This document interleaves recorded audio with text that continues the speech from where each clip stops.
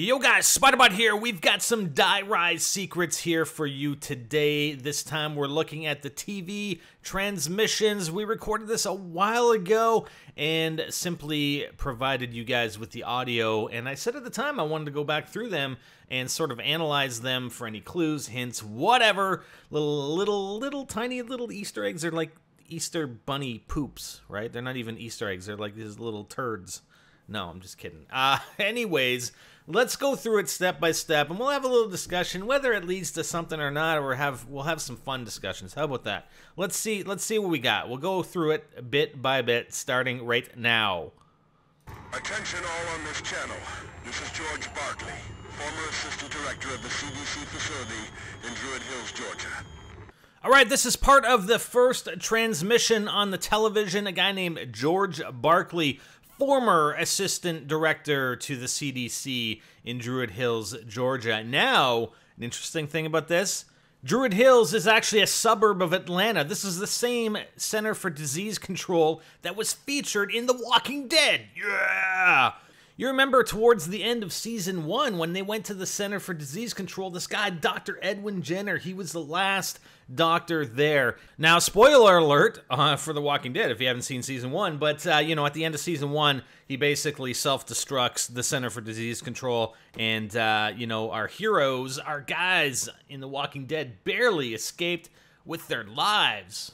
Kind of an interesting tidbit for you, but the Atlanta City section of Druid Hills is one of Atlanta's most affluent neighborhoods with a median household income in excess of $238,500. What the hell? I want to go live there. Make that much money.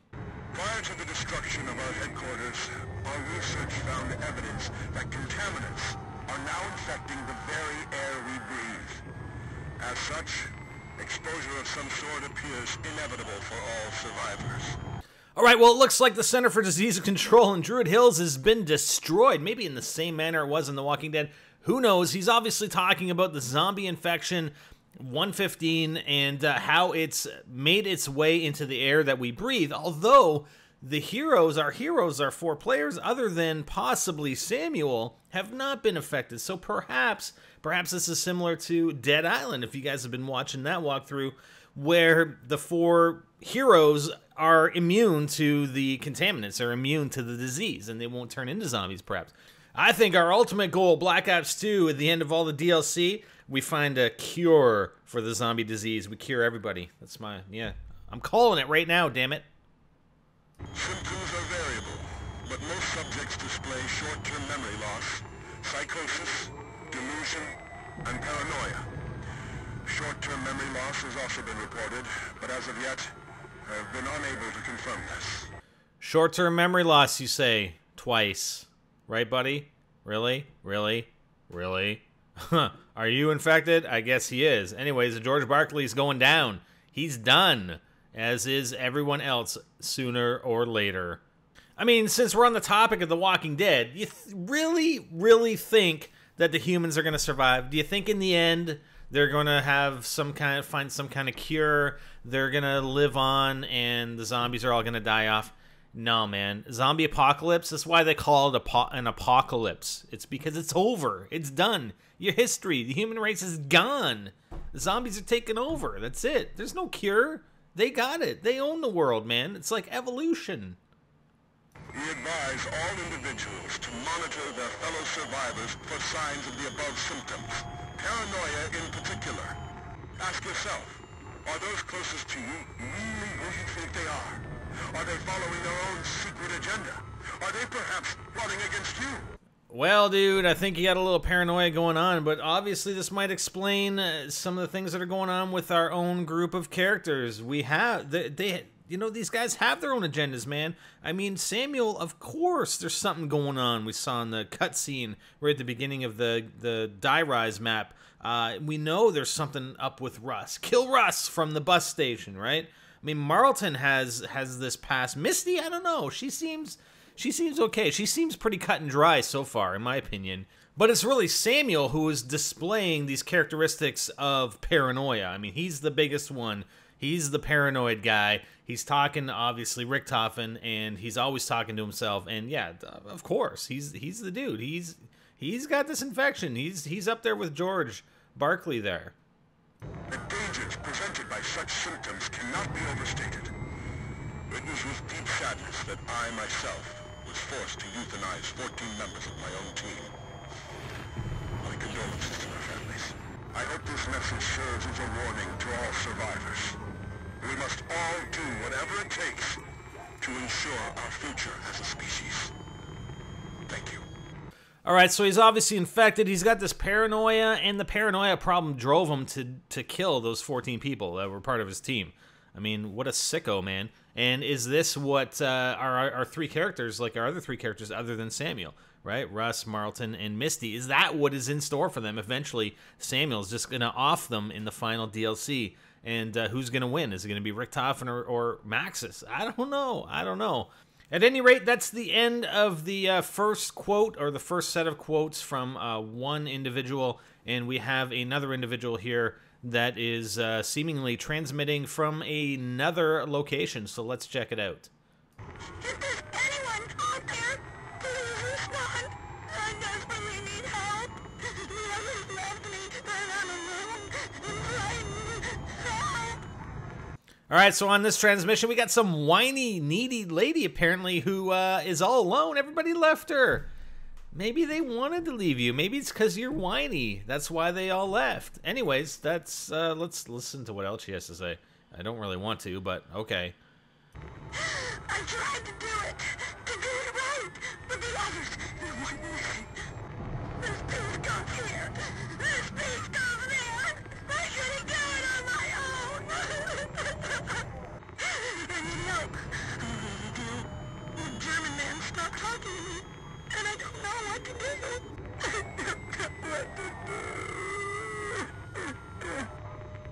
Whoa, okay, lady. Anyways, so apparently she was trying to do it right in following the instructions from the German man who has stopped talking to her. Well, lady, you know what happens, right?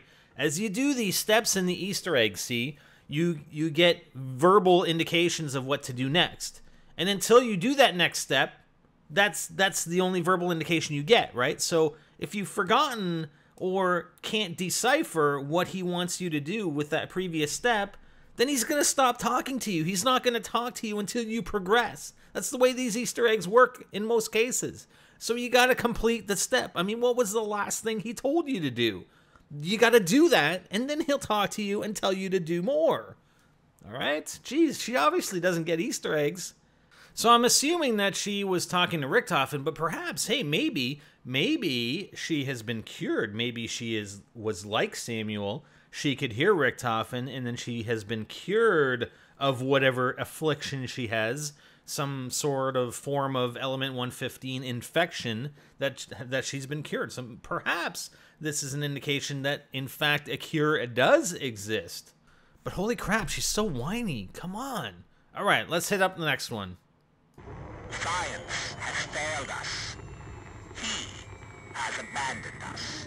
In this new world, we alone are your salvation. We alone can light the way.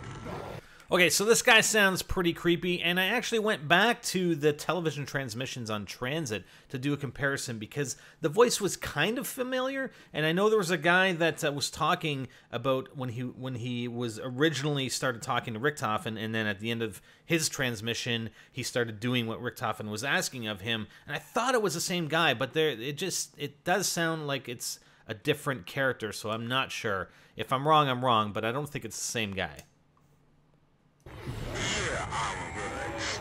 Heed our call. There is but one path to enlightenment. Just as they would consume us, we must consume them. We are the living, and we are the dead. We are the flesh, and the flesh is us. We will not starve. We will thrive.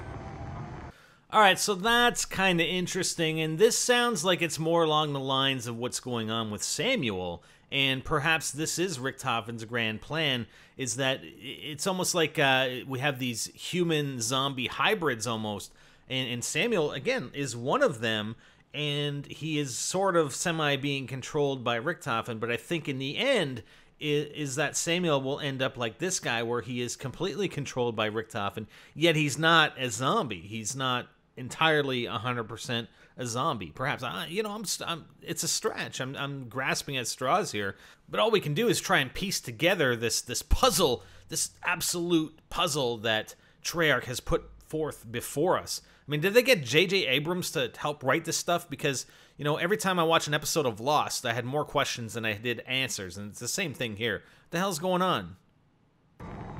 Redcon 5, this is Saber 1-0. Our sweep failed to find any evidence of survivors on site. Broken Arrow is not viable for new FOV. That's a negative, sir.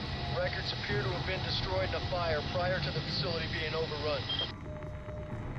Sir, we believe staff may have been trying to destroy evidence implicating them in the outbreak.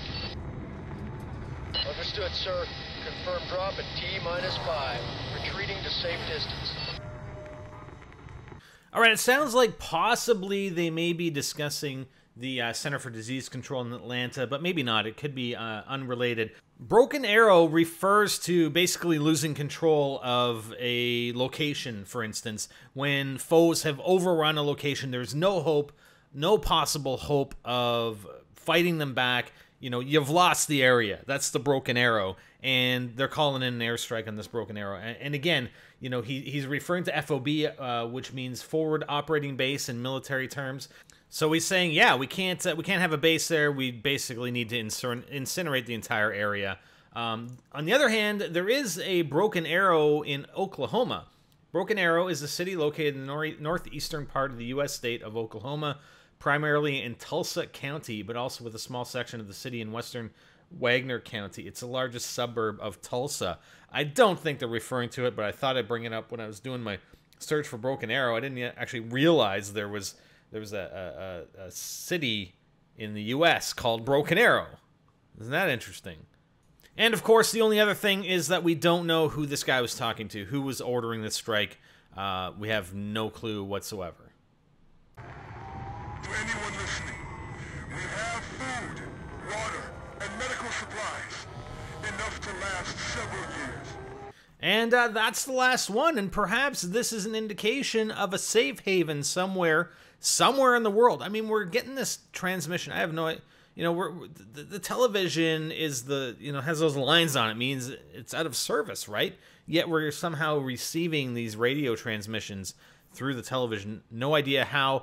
We're in China, so where could these be coming from? It doesn't sound like these guys are based in the U.S. I don't hear any sort of accents that would indicate otherwise. So no idea where this safe haven could be. Perhaps it's somewhere, a location that we'll see at the end of the DLC here in Black Ops 2. All right, guys, so that's it. There was some interesting stuff in there. I mean, nothing mind-blowing. I mean, there's not, oh my god, there's some huge Easter egg. We totally missed this over here, and we should have done that. But it still provides a little bit of backstory, and that's what I like about discussing this stuff in video format, because it gives us that background. It gives, Treyarch put all this stuff in there for a reason. We talk about it, we discuss it, and maybe perhaps it fits into the zombie storyline, perhaps it doesn't, but it's all interesting kind of backstory, in my opinion, that we go through here, and that we'll continue to go through on the Secrets videos, not only for Transit and Die Rise, but we're looking forward to doing the same with future Black Ops 2 Zombies DLC. Hope you guys enjoyed. Leave your thoughts and comments in the video comments section. If you guys have any more feedback or input into what these people are saying on these radio transmissions, by all means, write down that comment. Type it in right now. No, right now. I'm serious. Till next time, I'm Spider and I'm out.